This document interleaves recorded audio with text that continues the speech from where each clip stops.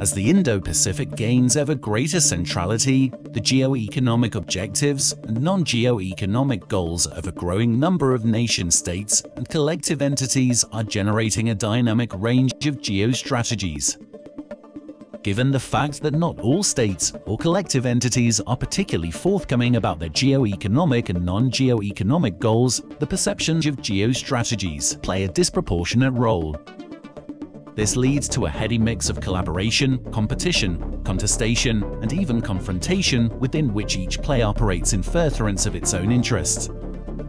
In this state of play, it is important to explore how the Indian geostrategic formulations and their execution are being perceived, especially when juxtaposed against those of other players.